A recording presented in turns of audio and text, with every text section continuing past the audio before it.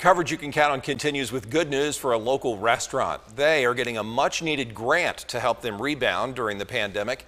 News Channel 6's Darnisa Jefferson has the story. When you don't have people coming in to your business, that's a big thing.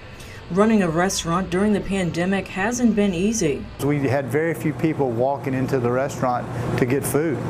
And that's the biggest void, is not having people in your restaurant eating.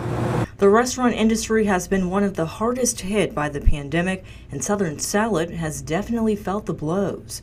But a $5,000 grant from Intuit as part of the Quickbooks Restaurant Relief Program is helping the restaurant as it continues to rebound during the pandemic. I think business is booming. I think people are ready to get out. This time of year with New Year's resolutions, businesses like the Southern Salad, we see always a boost at the beginning of the year. It's not the first time the restaurant has received a grant.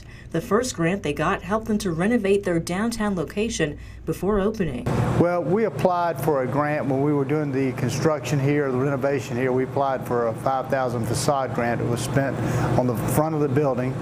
With the help of Georgia Power and the Downtown Development Authority, the grant money helped to transform an old building into what you see now. Owner Brad Ushery says he hopes to see more business owners in the downtown area do the same. I would love to see more of that downtown to incentivize some of these people to renovate these buildings. Overall, 20 restaurants were awarded the $5,000 grants.